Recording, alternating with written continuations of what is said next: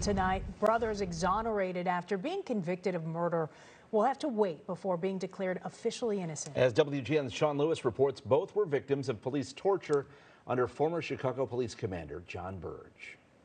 It is still not clear why the judge in this case postponed it until later this week, only to say that she has one more thing to research before making her ruling. What is clear is that these brothers are ready to move forward.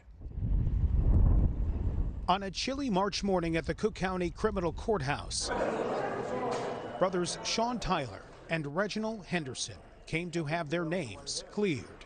What they got was another delay. Please, man, let us go. That's all we ask.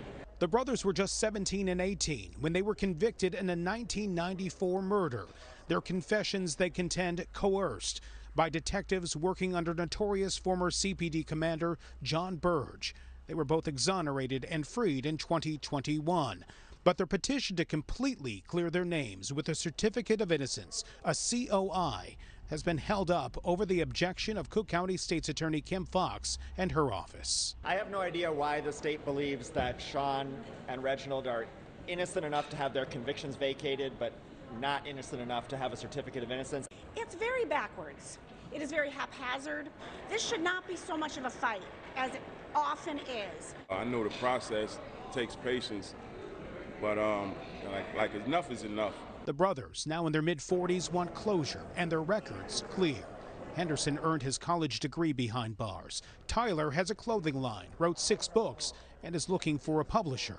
He keeps a locket of their mother around his neck. She held in long enough to see me and my brother come home. Sadly enough, when we came home, she made her transition, and it's that loss and others who supported them during their incarceration remain in their hearts. Is she watching over you guys right now?